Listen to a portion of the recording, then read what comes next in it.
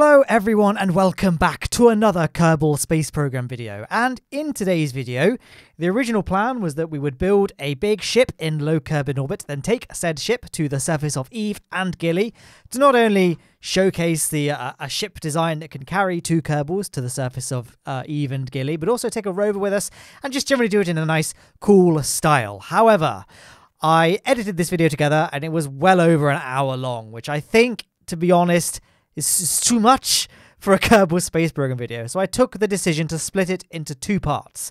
This week's episode will be focusing on the build itself and the assembly of the multi-launch ship in low Kerbal orbit, and next week will be the Eve mission itself. I thought that was kind of the best way of splitting this episode up, really. I did think about a few different ways I could get this all into one episode, but it would have meant speeding up the build process quite significantly. And I get a lot of good feedback from people saying that they really like seeing how these things are built, because this is a very complicated ship. Lots and lots of different stages, lots of kind of unconventional use of parts. There's a robotic arm on it. There's one there as well that I'm placing on the side of the rover now. And obviously it consists of two components, like two launches. And so I really kind of wanted to be able to showcase the build, but if I sped it up any faster than what you're watching now, which is 4 times faster, it generally becomes way too difficult to follow what's going on. I've already taken a lot of liberties in cutting stuff out, like all of the staging organization has been removed from this build for the most part. So this is kind of what's left. So I hope it's an acceptable compromise to have the video split into two parts. I'm just warning you right at the beginning. I hate when channels don't disclose the fact that a video is two parts until the very end of the first half, and then you're also greeted to like, oh, by the way, you're going to have to wait a week now for the rest of it. So I'm putting it at the beginning, like I normally try and do, to let you know that if you want to just click off now and save this video into your watch later playlist and wait until the second part's out, you're free to do so. Anyway, now that's all out of the way. I have already kind of summarized what this mission is going to be just then, so I'm not going to go over it again.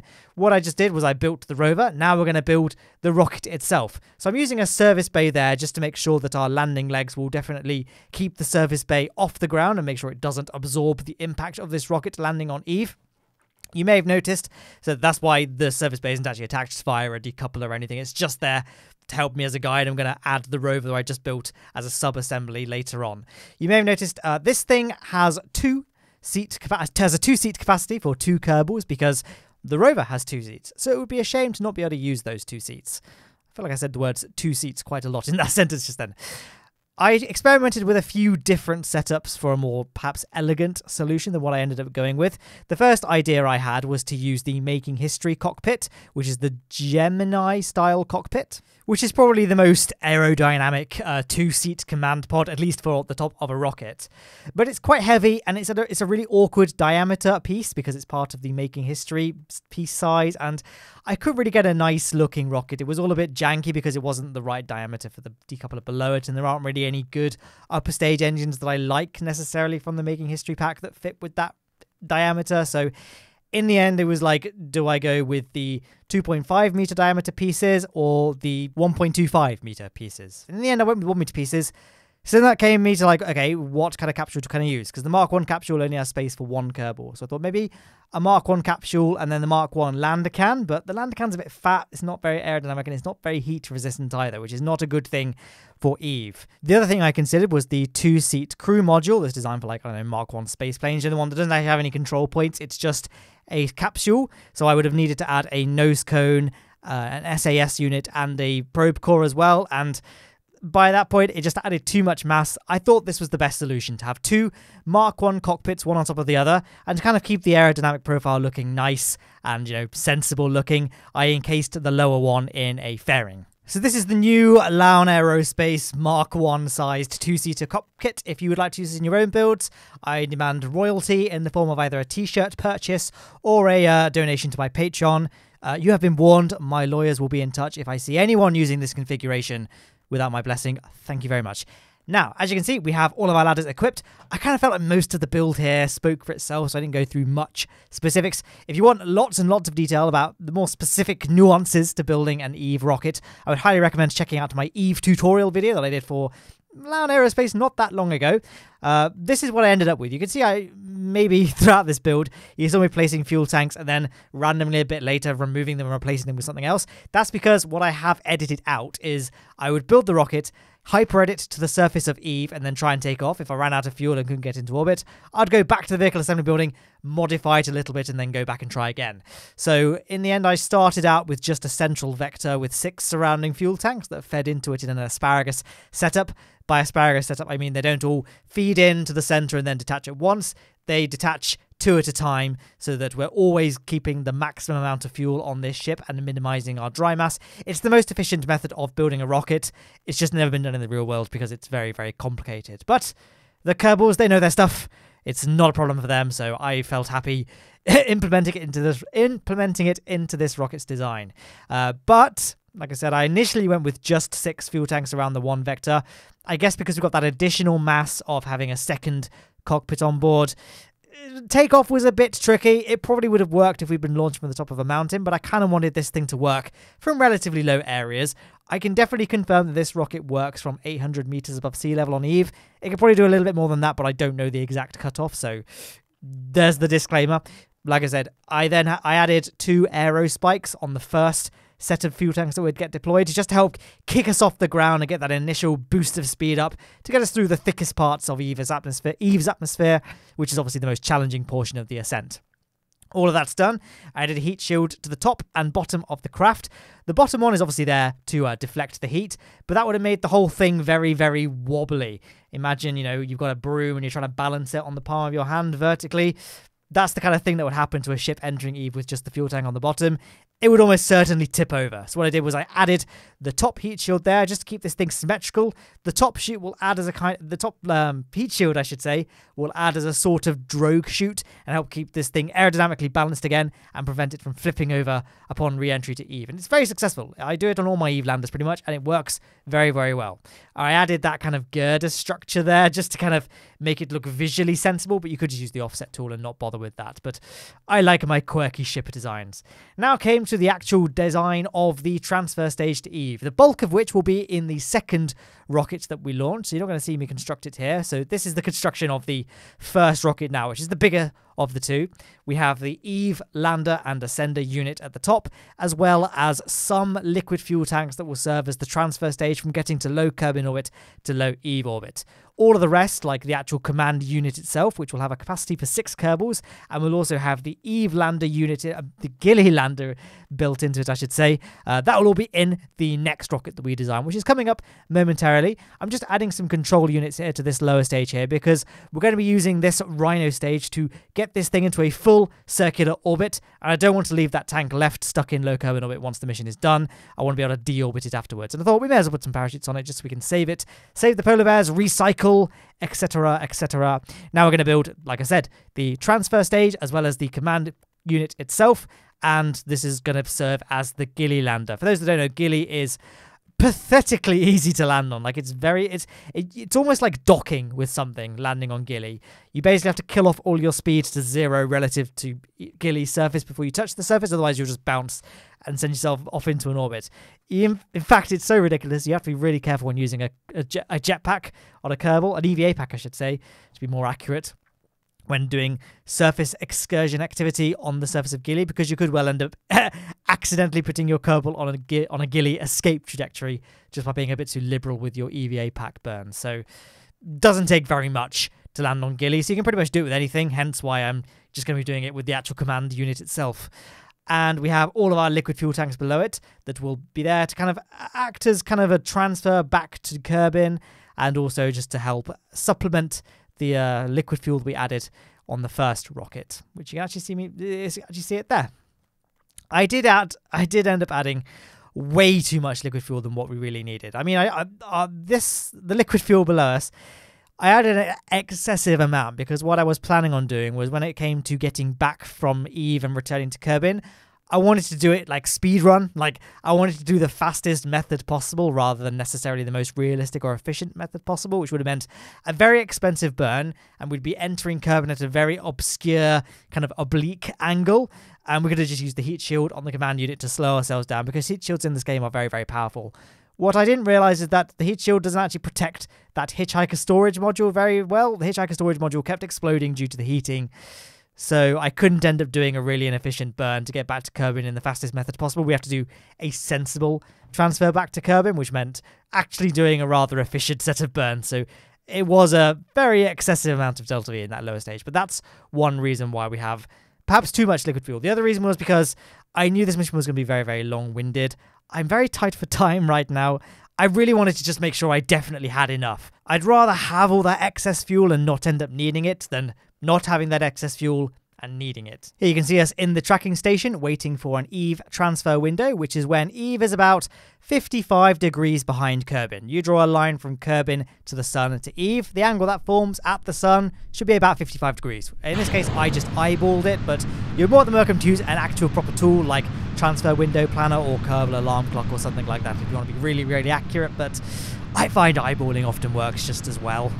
But here we are, well into our launch. You can see I made one modification to this rocket that was omitted from the build footage, purely because I obviously forgot to include it in the build footage. But I added that little solid rocket booster to the side of this thing, just to add a little bit of extra thrust to get us kicked off the launch pad, because our thrust-weight ratio in this first stage is not great. That solid rocket booster probably didn't do a lot of meaningful contribution, all things considered, but it looks quite cool. I always liked the novel look of the asymmetrical SRB setups that a lot of real-life rockets use. The reason why the rocket wasn't horrendously thrown off course was because the relative thrust of that Thumper SRB is pretty low compared to the 5 Mastodon engines on this rocket. As you can see when we're doing our gravity turn here, you can see these engines have quite a lot of gimbal. So the gimbal of these engines can easily overcome the asymmetrical thrust of the side-mounted SRB. We are punching through the cloud layer, which is unfortunately still a little bit glitchy. My mods haven't fully been updated to the new version of Kerbal Space Program just yet, so that's going to be something that will get fixed soon, hopefully. Obviously, we can't rush the mod makers. It'll be done when it's done. There's not much I can do until it is done, but I think it looks serviceable nonetheless. Now we're just going to complete our gravity turn, and then we can get ready to perform our second launch. I don't know why I'm already starting to talk about the second launch, because we are nowhere near it just yet.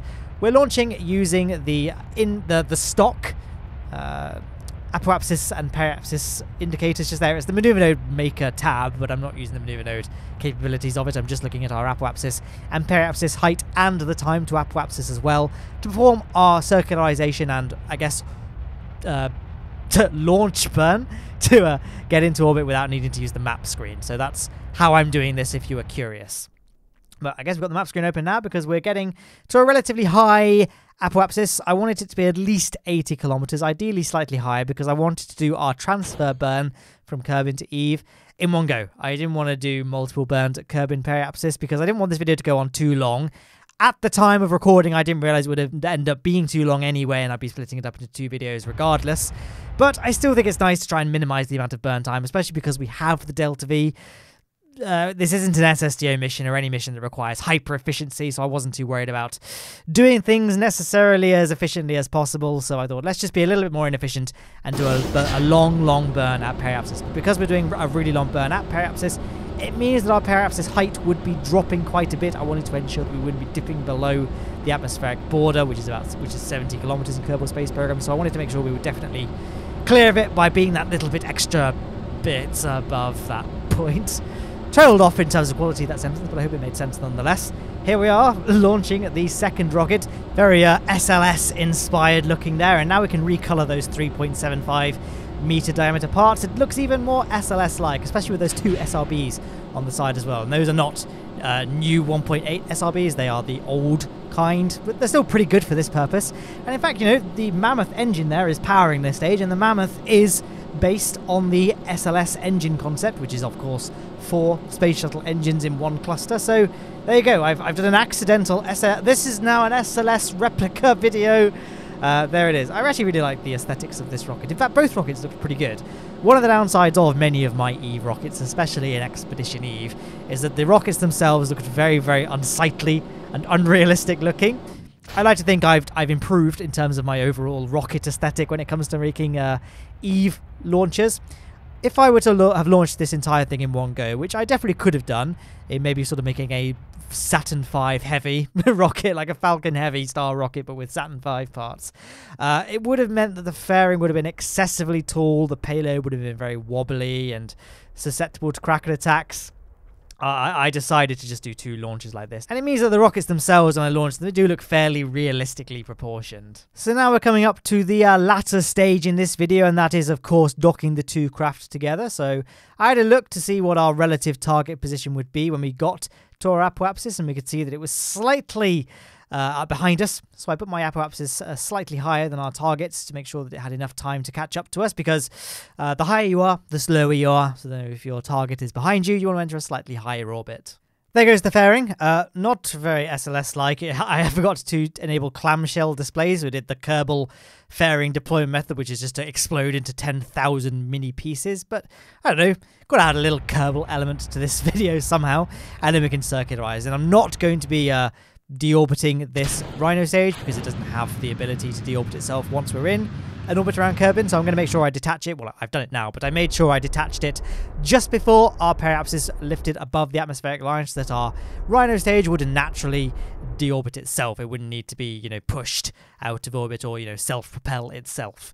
So there we are. We're in orbit. Both stages are in orbit. Now we need to, you know, bring them together. So I just created a maneuver node, and I managed to get a 0-kilometer separation from the map screen at this point. You might not be quite so lucky later on when we're actually docking the ships together above Eve. So next video, we won't get quite so lucky with the encounter nodes. In fact, they're going to be way off because I launched at completely the wrong time on Eve to get an appropriate encounter with our target. For a reason, I wanted to launch the Eve rocket on the daylight side of the planet just so you could see what was going on, and to get an appropriate orbit, I would have had to have launched on the nighttime side. So, like I said earlier, we have excess delta V in the command pod unit, so we had the fuel to dock the ships together. Don't worry, the next video will have a happy ending, I promise. But as so will this video. We have now got the ships nice and close together.